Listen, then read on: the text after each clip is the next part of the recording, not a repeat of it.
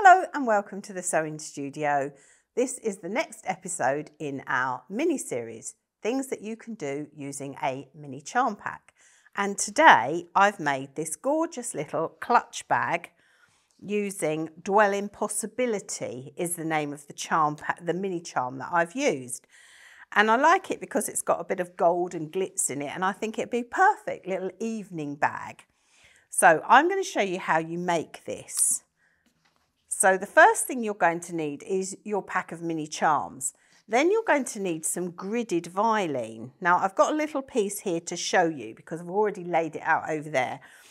But you've got a bobbly texture here. Now that is your glue side. And you can see that you've got all these lines on it.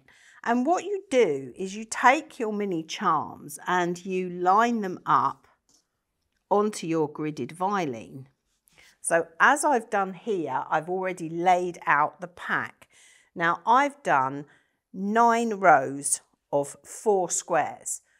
There's 42 in a mini charm, so you can pick your favourite ones. And I've thought that I quite like the turquoise. I want that to be the front of my bag with more turquoise. So I've thought about how I've laid it out. So I've laid this one out. And then what I've done is I've pressed them onto the Vilene. So they are now glued on there. Make sure that you've got the bobbly side of the Vilene looking at you. And you're going to put your mini charms on that again, right sides up looking at you. And just think about, this is going to be the top of my bag when I come to fold it over. And this is going to be the bottom of the bag. So think about your colours because you don't want 2 exactly the same here and here and here. So when you've got this, you are going to sew a 1/4 inch seam. Now I'm just going to move it over to this camera so you can see. I've actually got mine in 2 pieces because I'd run out, but that doesn't matter because I'm going to sew that to that.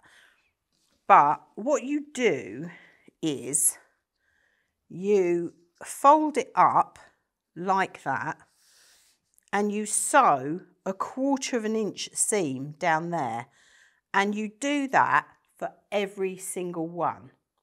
So I'm going to do that first, and then I'm going to come back and show you the next stage once all of these have been joined, and I'll show you what it looks like.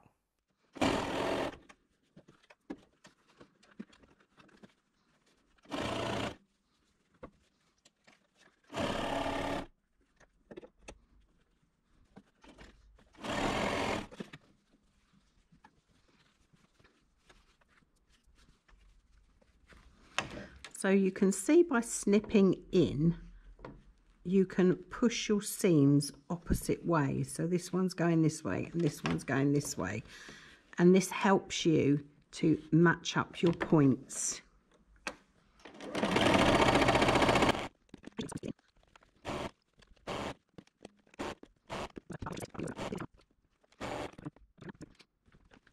So now you can see that we've got all of those joined together, and where I snipped in to the stitch line and pushed these across, you can see there one's going one way and one's going the other.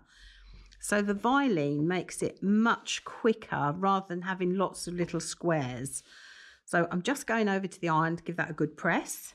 Okay, so we're just going to give this a good press. And the good thing about this Vilene is it also gives some body to your bag as well. So by the time we've got wadding as well, we've got a really strong little clutch bag. So that's our bag. This is probably going to be the top because I've put lots of turquoise in there. And then that is going to be the bottom. So that's how it's going to end up. But what we need is some lining and some wadding. So I've got a nice piece of glitzy fabric here. This is from the Dwelling Possibility range. And I've got some wadding attached to that. Now what we need to do is we need to make this curve here on our top piece. And so decide which end you want as your top. So as I say, I wanted this turquoisey end. So this is a very technical technique. I used a cotton reel and I just popped it on the corner and drew a line with my pencil. So you can make it as curved as you want, or you could just leave it a square if you want to. So I'm just drawing that corner. Doesn't come out very well that side. Let's do one first and then perhaps I'll put them both together so I get it even. Yes, that's a better idea. So I'm just going to trim that around to make a nice curve. Make sure it's the same the other side. Yeah, I'm happy with that. So, as I say, we've got our lining, our piece of wadding, and the top of our bag. So what I'm going to do is I'm going to pop this onto my wadding. Again, I'm going to use a little bit of spray just to hold it in place, because it makes life easier when you're working through so many layers.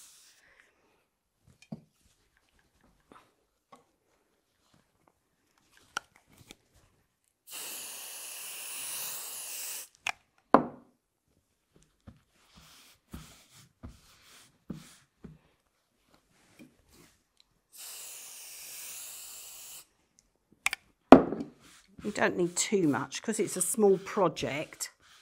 It's not like you're gluing a whole quilt.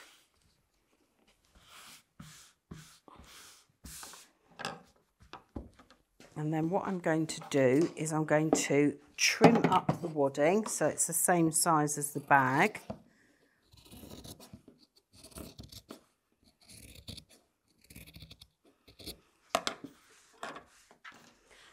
Might actually just do the sides with a rotary cutter so I keep it nice and straight.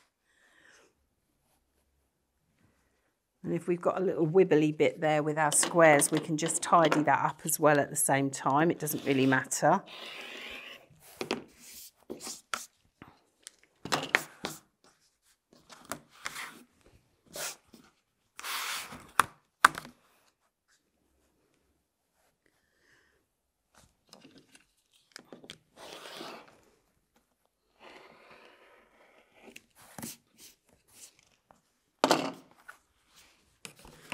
Don't want to trim off that corner, so I'm just going to move that over a little bit.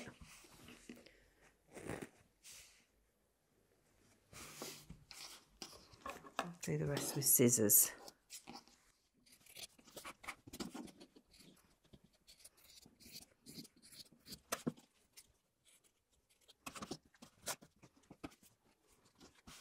And then we're going to put our lining onto this. So right sides together, the right side of your lining to the right side of your bag.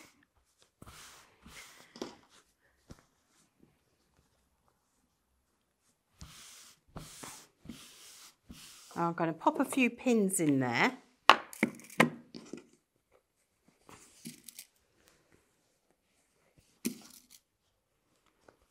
Just to hold it in place.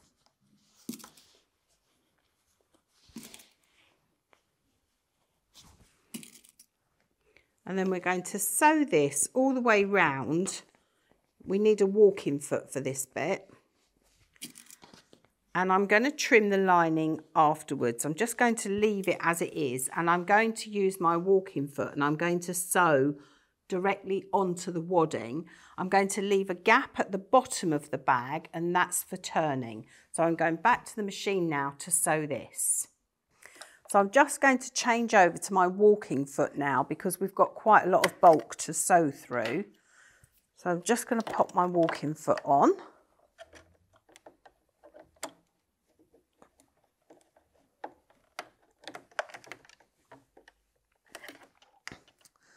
I'm going to just increase my stitch length so it's on 2.5, I'm going to take it to 3 just because of the bulk we're sewing through, and that will then avoid us having anything that's puckering.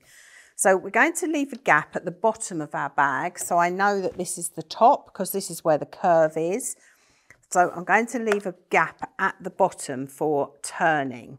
So I'm going to do a scant 1/4 inch seam, and I'm lining my walking foot up with the edge of the wadding because that is where our outer fabric, well, that's not a good example because that one is actually the same as the background. Let me just peel it back a bit more. So there you can see the wadding is at the edge. So a scant 1/4, but we need to make sure that we capture all of it.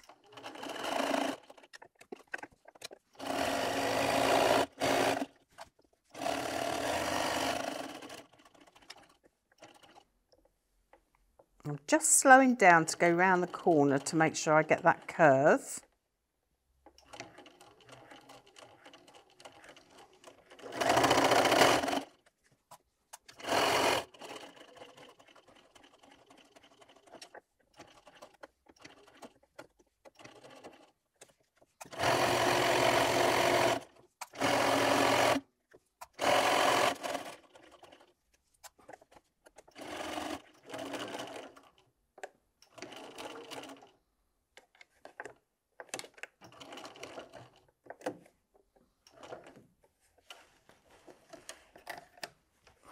So you can see that I've left a gap here to turn it through. I'm just checking on this corner because I think I've gone a bit close to the edge and I'm not sure if I've caught all of the top side of the fabric. So I'm actually just going to come around that corner again. It's always worth checking now before you turn it through because it's much harder once you've turned it through to turn it back again. So I'm just going over that piece there.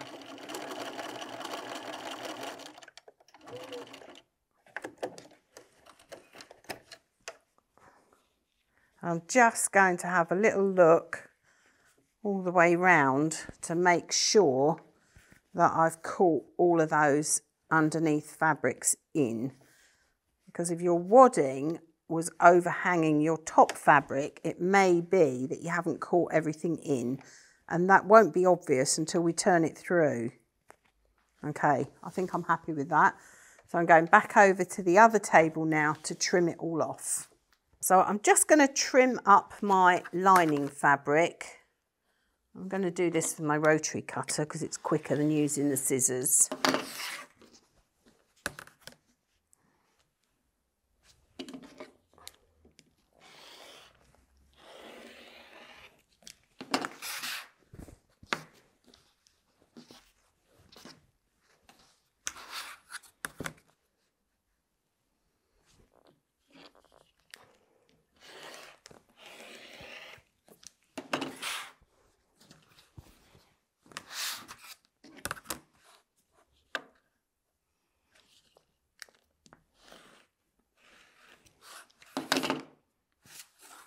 And then I'm just going to cut the curves using my scissors.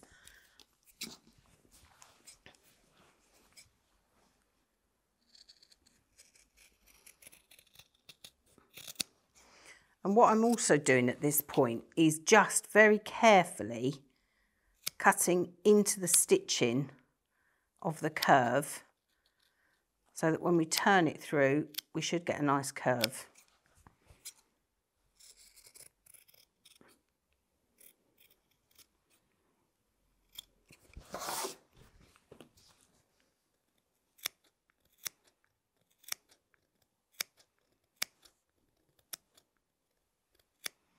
And then I'm going to cut off these corners here. Again, careful that you don't cut through your stitching. And then I'm going to turn it all the way through. And now for the moment of truth to see whether I've missed any places. So keep your fingers crossed.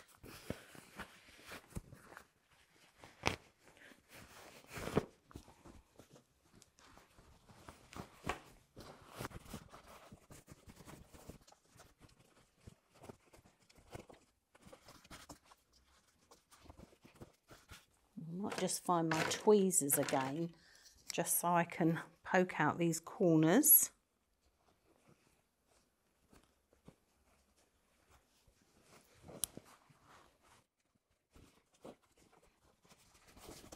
I'm just going to go around the edge to try and improve that curve a little bit.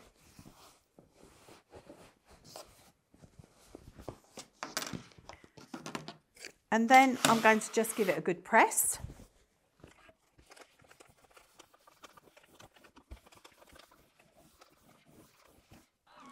And what you would do now is you would top stitch all the way round. So if you look at the one I've made, you can see that I've top stitched all the way around, and the gap, you would close the gap. So pop a pin in, just fold it in, pop a pin in,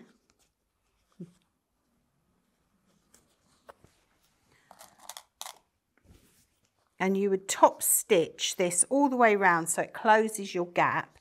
And then when that's done, you bring your bottom piece up, and because this is in rows, so 3 rows make the front, 3 rows make the back, and then 3 rows make the flap like that. So when you've top stitched all the way around and you've top stitched your gap closed, you just bring this front piece up. So on this one you can see, and then you would just stitch down here, and you would probably go over this a couple of times just to make sure it's nice and strong. And then you would put your popper on. These are sew through magnetic poppers, and that is your bag complete. Now you could put a button on here, or you could make a fabric yo-yo with a button inside to go on here, so you can embellish it. So make it your own. You've got a beautiful little clutch bag. So as always, have fun, and I look forward to seeing you next time here in the sewing studio.